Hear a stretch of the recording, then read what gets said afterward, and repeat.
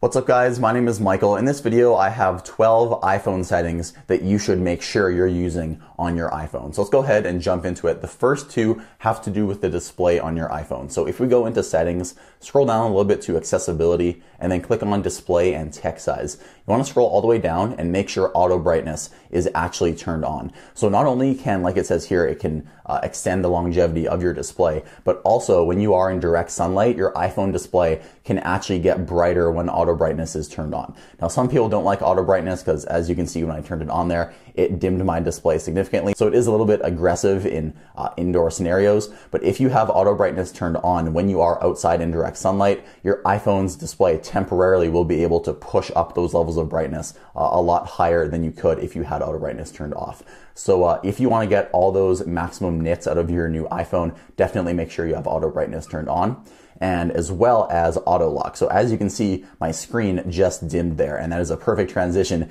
into the next tip. So if we go into settings and we stay on the main screen and we click on display and brightness, the iPhone default out of the box is to auto lock after 30 seconds. I would recommend changing this either to 5 minutes or never. I like how Android has the setting all the way up to 30 minutes because that is probably what I would choose. I don't know why the maximum Apple lets you do is 5 minutes. Maybe they can change that. But whenever I get a new iPhone, I always set this to either 5 minutes or never, just because the auto lock screen timeout is a little bit quick.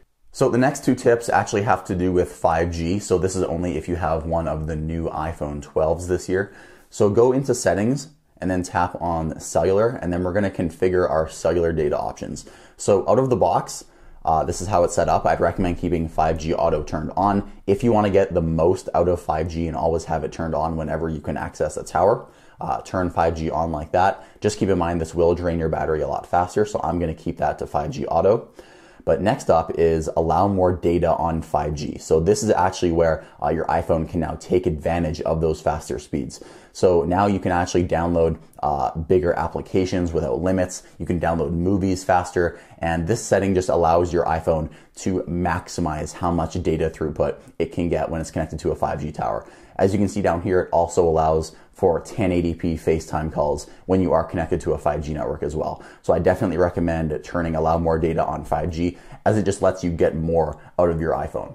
So next up has to do with charging. So this is how you can maximize your charging performance. Now, funny enough, in a video I made before this, my recommendation was actually, if you wanted to extend your battery life, to turn this on. But now I'm telling you to turn it off if you want to maximize charging on your phone. So a huge disclaimer, turning this off can damage and degrade your battery faster. But if you click on battery settings and then click on battery health and turn off optimized battery charging, you can see you have the option to turn off until tomorrow or just completely turn off. So if you want to hit turn off until tomorrow, this is useful if you just want to fast charge your iPhone as fast as possible. So I was wondering why my new MagSafe charger for my iPhone 12 wasn't charging as fast, and that's because this setting was turned on. So I make sure I turn it off whenever I want to get the fastest charge possible. But when I don't need to charge my phone fast, say for example overnight, I just turn the setting back on.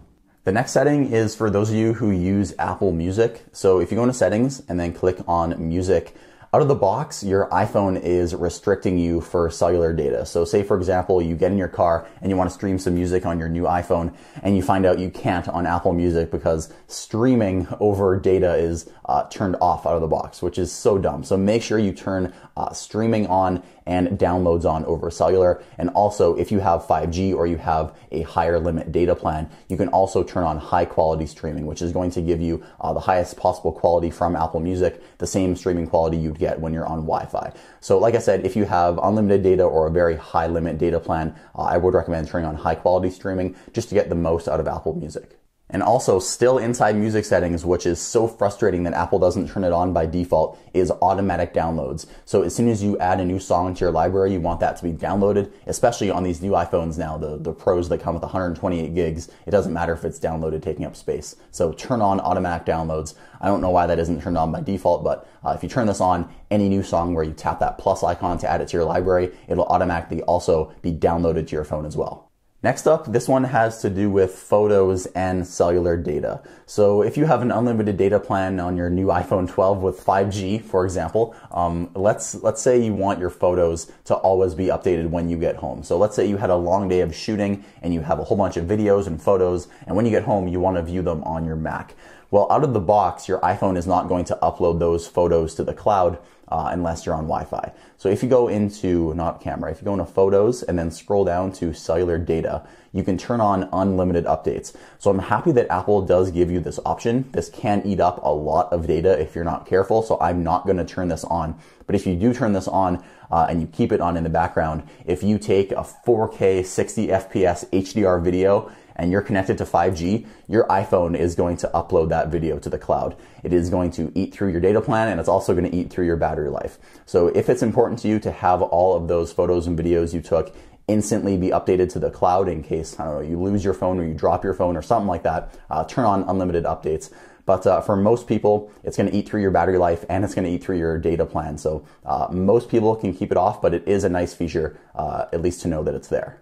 Next up, we are inside Face ID. So I didn't go through the entire settings main screen because I had to enter my passcode. But once you get to this screen, there are a couple settings I'd recommend turning on. So require attention for Face ID. I'd recommend turning this off. Face ID is still going to be secure. It's still going to recognize your face and your face only. Only what this toggle does is it makes it so you have to be looking directly at your iPhone. So if you're glancing a little bit to the left or right or above or below your iPhone is still going to unlock if you have this turned on. Whereas if you have it turned off, you have to be looking directly at your iPhone screen. So I usually recommend turning this off, and Face ID will be a little bit faster. Also, if you have not set up an alternate appearance, there will be a button right here in blue text that says set up alternate appearance. Now, I've already done that. That's why my button says reset Face ID. But Face ID lets you actually add two faces. So if you wear glasses or a really big hat, for example, that changes your look completely, I'd recommend adding a second appearance to Face ID, which can make it recognize your face a lot faster. The next setting is inside phone, and once again, I'm not able to go through the whole main settings page because my phone number is literally right up here, so I don't want to show you. But once you get into the phone settings inside the settings app on your iPhone, obviously, silence unknown callers. This is a great feature. So I just got a new number, and the person that had this number before had so many robocalls. So I always turn silence unknown callers on. And now I'd say 95% of the calls I get where I don't recognize the number, it just ends up being a robot. So I'd recommend turning this on. If it is an actual phone call, they can leave you a voicemail or send you a text.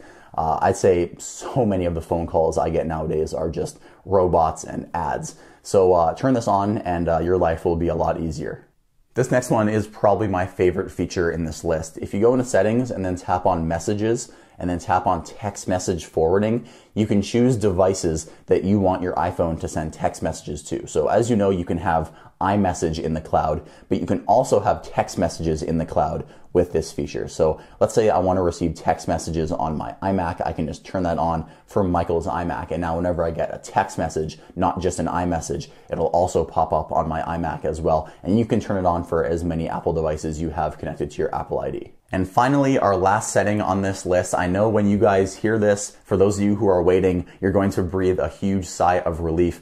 But finally, the App Store on iPhones now lets you download apps that are over 200 megabytes. You can see here, if you go into App Store settings and click on app downloads, this is the default setting, ask if over 200 megabytes. But now, because of 5G, I guess, and Apple thinks that people are going to be using more data, not like they didn't before with LTE. But I guess now Apple decided that this year is important with 5G to now finally always allow applications, no matter how big they are, to download over cellular data. So if you want apps, very large applications that you download to be put on your phone when you are out and about and on cellular data, I'd recommend turning on always allow. Big downloads over 5G and just cellular data in general can eat through your battery life, so keep that in mind if you are downloading a big application. But it is just so nice that this setting is finally here. I can't tell you how many times I wanted to download, say, a game and I was on data and my iPhone just wouldn't let me because I wasn't on Wi-Fi. And I had the data to do it. Like, I had enough data on my plan. There was just that really arbitrary rule built into my iPhone. But now that is no longer there. So thank you, Apple. If you watching right now made it to the end of this video, I'd really appreciate it if you are not already. Please subscribe to my channel and also drop a like on this video if you found it helpful. Thank you guys so much for watching. I hope you guys have been enjoying my videos recently. My name is Michael. I'll see you in the next video.